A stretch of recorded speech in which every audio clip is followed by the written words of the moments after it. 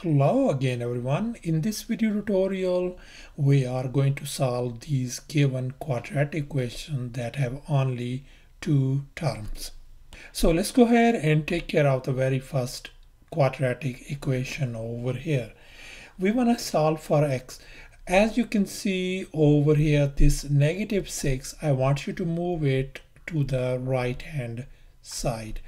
So we left with x squared on the left hand side, and when you move this -6 on the other side that becomes +6. So the next step is we want to get rid of this square. To undo that square, we want to take the square root on both sides. So take the square root on both sides. As you can see, this square and square root, they undo each other. So we left with only x equal to, and here we got positive or negative square root of 6, or simply we can write as x equal to positive square root of 6, and the other one is x equal to negative square root of 6 as two solutions. So thus our solution set turns out to be, one of the solution is x equal to square root of 6, and the other solution is x equal to negative square root of 6, and that is our answer. So let's move on to our next quadratic equation.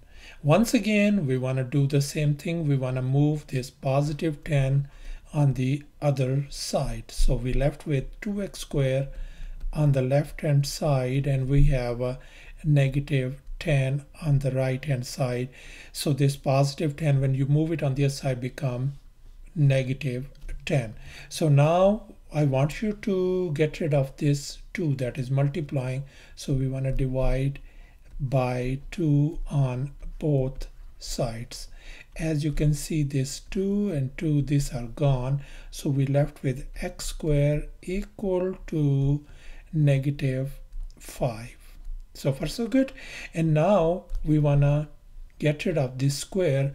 How we can undo this square is by taking the square root on both sides.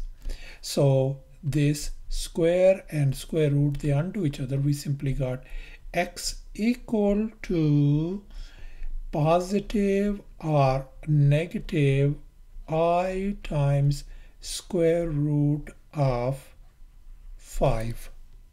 So as you can see, this I is called imaginary number, and always remember that I is always equal to square root of -1.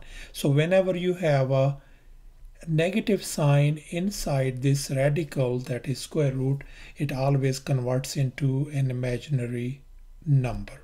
So thus our two solutions turns out to be x equal to positive I times square root of 5, and the other one is x equal to negative I times square root of 5.